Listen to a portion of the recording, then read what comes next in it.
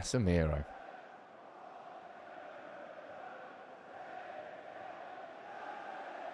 Casemiro.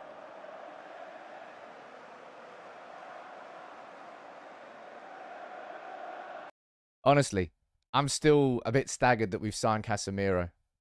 But for so long, I've been speaking about Manchester United's desperate need for a defensive midfielder. Even Frenkie de Jong wouldn't have solved that scenario. And in Casemiro, we've gone and signed one of the elite defensive midfielders in world football. Top 3 for the last 5, 6, 7 years. And we're all praying and hoping this goes differently, really, to how, well, other big signings, certainly of his age, have gone at the club. But what I'm going to do in this video is run through his first interview with Manchester United, with Andy Mitten, actually, in Old Trafford. Yeah, speaking in fluent Spanish, very nice, Andy.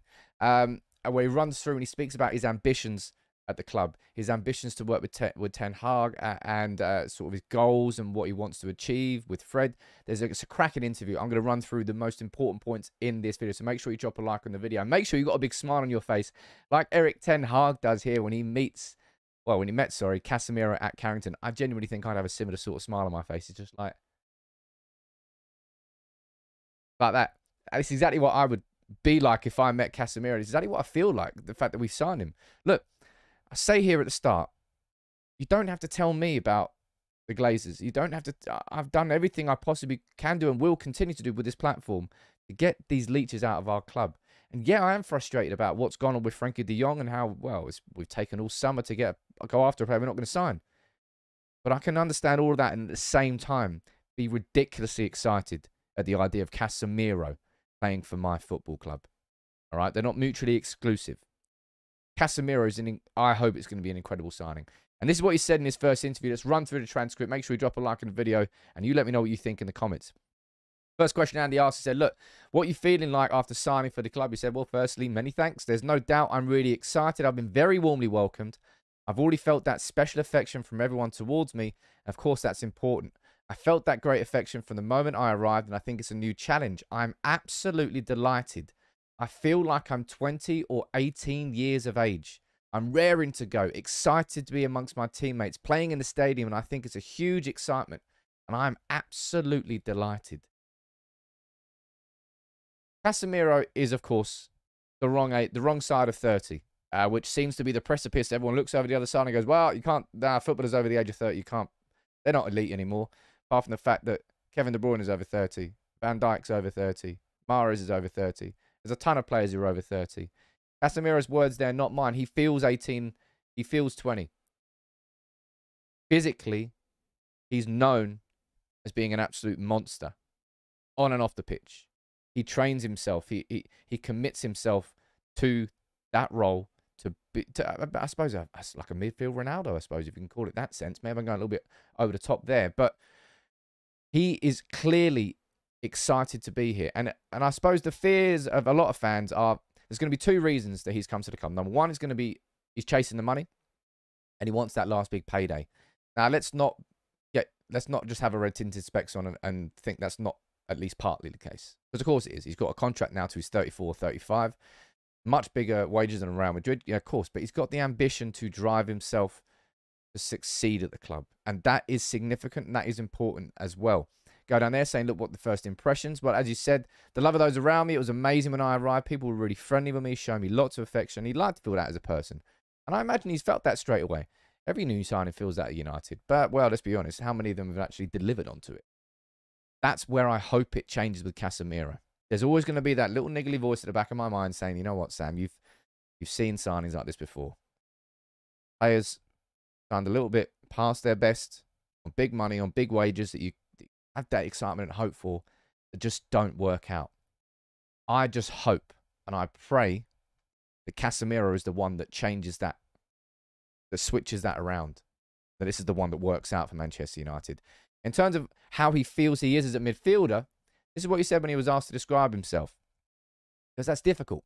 I think I'm a player that loves to work hard, a player that gives everything on the pitch, but not just over 90 minutes in training too, which for me is the most important thing. You train as you play, and I think regardless of the scoreline or what's happening on the pitch, of course, everyone wants to win in matches, win in training, learn in training. I'm one of those players who wants to go home and know I've done my job. That's my philosophy, my mentality. And now it's about giving everything for Manchester United. He's asked there, he's saying, look, so it's important to train with the same intensity. He goes, for sure. For me, you train like you play, and that's key to winning games. You have to train as hard as possible to play at your best, be strong and fully committed. And we need that we do need that. We need those personalities and that mentality inside this dressing room. We've lacked those sorts of leaders for so long. And I know, trust me, I'm not saying that he is going to be a new Roy Keane. It is way too. Let me turn that down a little bit. After being introduced to the fans. Got me excited there. But I'll be honest, this filled me with some serious excitement. Just the idea of, what if? What if, Sam? What if Casemiro can come in, and I'm not saying become Roy Keane V2, because there is no Roy Keane V2. That sort of leader in the middle of the pitch, somebody who takes the game by the scruff of the neck and controls it in the great situations and in the bad situations, in the good times and the tough times. We need that person that we can rely on in midfield, so there's not a gaping hole there that teams just run through. Been like a hot knife through butter going through our midfield for so long. And I've said this so many times, I'll say it one more time. Liverpool got Fabinho. City got Rodri. They had Fernandinho. Chelsea have got Kante. Spurs have got Højbjerg. Arsenal have got Partey. Real Madrid had Casemiro. Barcelona had Busquets. I mean, do you want me to go on? Every elite top team over the last 5, it's the way that modern football is. You need that powerful defensive midfielder. And I'll be honest, Frenkie de Jong would not have been that sort of player. Now, I'm not saying I'm happy we're not signing Frenkie de Jong, because that will be a complete lie. I want to sign Frenkie de Jong. But in the same way that if we signed de Jong, there would have been still a weakness alongside him for that ball winner, that enforcer. It's now the flip side of that. We've signed that enforcer in Casemiro, but the weakness still exists in bringing the ball out from the back with the ball, which is ultimately what Ten Hag wanted to do. But maybe the Casemiro and Fred relationship is going to work better than we think it's going to. And this is what you had to say about Fred. And I thought this was an interesting few comments. He goes, well, before coming here, I spoke to Fred. He's a friend who I've played alongside in the national team for a good number of games and years, and I know him well. He's a great player, and that's why he plays for United and Brazil, which is difficult to get into. He's got a special relationship with him. And he was asked about Fred's qualities. Fred's got a lot of qualities. He's a good player, good movement, very mobile, passes the ball well, has a good shot on him. But we know, and we've seen the qualities and, I suppose, the weaknesses of Fred's game. But I believe they've only lost one game together while starting for Brazil. And Fred plays for Brazil. And this is a Brazil team which is rejuvenated. A Brazil team which is certainly looking stronger than it has done for a good few years. I'm really interested to see how this dynamic can work at Manchester United, because maybe you're going to see Casemiro and Fred as the two central midfielders with Bruno in front of him, or maybe Eriksen in front of them. Maybe they're rotating. Maybe Eriksen drops and plays alongside Casemiro. There's options, real genuine midfield options to base around Casemiro at the bottom of the triangle. And Fred, I'll be really interested to see how that does go. Now, Casemiro was also asked about, when did you first hear about this transfer? Because let's be honest, it happened really quickly, didn't it? Casemiro out of nowhere. I called it a fantasy, completely and utterly wrong. Oh, my hands out there. Sorry. I think we all agreed at that point. But he was left on a bench. Tchouaméni and Camavinga started, I believe, for Real Madrid in their first game. Well, Tchouaméni did anyway. Casemiro, within a week. This is what he said. He goes, from the very first moment, from the United directors have been great with me, and that's what I needed. They showed me a lot of affection. I want to show it as soon as possible in training and in games because of this affection shown towards me by signing me. That's why I want to get going now, and I can't wait to start. And it's just, as I say, we've signed the defensive midfielder, people. I know that Frenkie de Jong is going to be the main conversation really coming out of this summer transfer window, and the things that we did right, and the things that we did wrong. And no doubt, now that it's coming towards the end of it, and we're not signing de Jong, something was misguided. Whether it was Erik Ten Hag just being stubborn and not really having any true belief that Frenkie de Jong would change his mind. We don't know. Let's not speculate on that. But yeah, it's frustrating. But it's ended up with us signing Casemiro. And I tell you what, as far as plan Bs go, find me a better one than that. It's a completely different plan B. It's a massive pivot away from that playmaker who's going to receive the ball from the defence and bring it out. I told you there were no alternatives to de Jong for Ten Hag. And that's obvious because in Casemiro, we've signed a completely different profile of player. He's gone, right, okay, if I can't get de Jong, let's go for Casemiro and I'll work on helping Fred develop inside that role, helping Eriksen develop inside that role. He'd rather choose that and sign Casemiro than sign somebody else instead of Frankie de Jong. I knew there wasn't any plan B, not in a de Jong profile, but plan B was a complete pivot towards Casemiro, and I'm fine with that. And this is what he also said about sort of a message for the fans to finish the interview. He said, "I'm excited to be here, extremely happy. I appreciate the affection everyone's shown me from day one in the airport, everyone. I'm delighted, and I'm sure that I will give everything, not just in games, in training.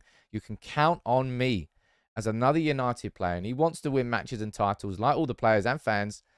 I mean, let's hope so, Casemiro, because, yeah, I've forgotten what a title is. Jeez, I've forgotten what it's like to be a competitive football team in the Premier League. That's all. I personally feel that's all we're asking for. This year, as Manchester United fans, we want to have our competitive edge back. We don't want to have a soft underbelly and be the whipping boys of the Premier League anymore. I don't want to go into a Liverpool game and City game going, oh, don't pump us, please. That didn't happen against Liverpool at Old Trafford.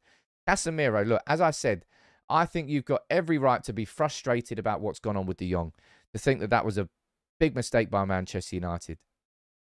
But if you think I'm not going to be excited about signing Casemiro, you're gravely mistaken. And I hope that he is the man that changes that long, long list of players that United have signed post-Fergie that have been slightly, not over the hill, but older than you'd want them to be before they came to Manchester United on big wages for big money that hasn't worked out. I hope Casemiro changes that. I hope Casemiro can turn himself into a Roy Keane type player. Somebody that us fans can know and trust to absolutely dominate that midfield. Because if he can even be half the player that Roy Keane was, Manchester United will be a completely different team in midfield this year. And I think he absolutely will be. And I'm really, really over the moon for this signing. I can't explain how excited I am. And no, it doesn't take away from everything I feel about the Glazers, which I will continue to do on this platform. So please don't accuse me of that, because it's just false. But yeah, I'm excited about Casemiro. I'm sure you are too. You let me know what you think about that in the comments. I'm going to do a video probably later today on my predicted starting 11 for Southampton. And he's going to be in it. Even if he doesn't play, he's going to be in my predicted 11 because I want him there. You can let me know what you think in the comments. But Casemiro, man. Casemiro.